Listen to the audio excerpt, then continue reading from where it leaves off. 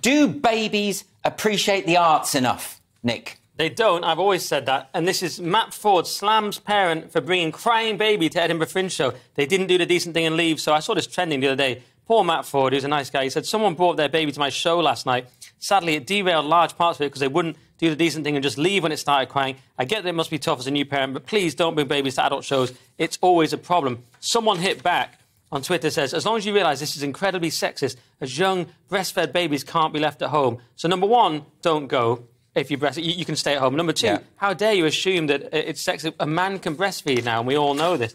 So that's just on that tweet. But look, anyone who's done stand-up, which we all have, it's a nightmare. You can't have, especially if you have a rhythmical, musical, sort of nuanced style like me, you can't have people just... Leo's more of a sort of sledgehammer approach. But yeah, yours is like poetry. It is. I've got punchlines. It is.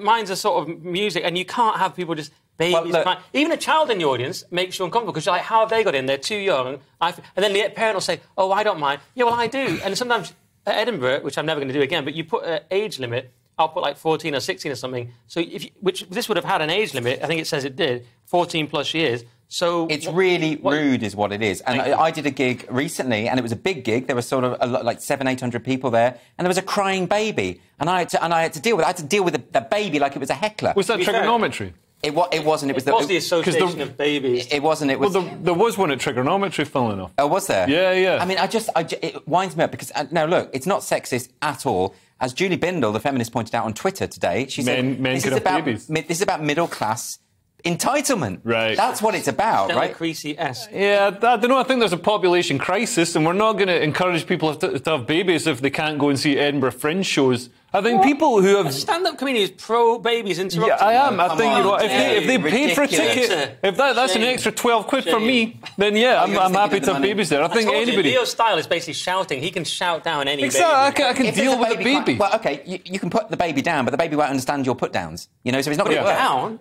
No, I don't mean... Well, people were giving Jerry Sadowitz, people were criticising Jerry Sadowitz for exposing himself, and I think that's one way comedians can make sure that parents don't bring children in. But if they had, that would have been even worse, wouldn't it? Yeah. I think just don't be selfish. If you've got a baby, stay at home. Or go to Leo's show, because he doesn't mind. I don't mind, yeah. Just give me money. But there are those gigs where you can have a baby gig. There are people who where you can bring your baby. It's like baby screenings. Yeah, it's not like you can't see stand-up if you have a baby. There are even relaxed performances of theatre runs and all sorts of things. So just, be fair. But also, it's quite amusing, isn't it, that Matt Forde's like the least offensive comedian ever. And now no one's free from the cancel culture. I don't think he's been cancelled, has he, Nick? He's cancelled. No. He'll never work again.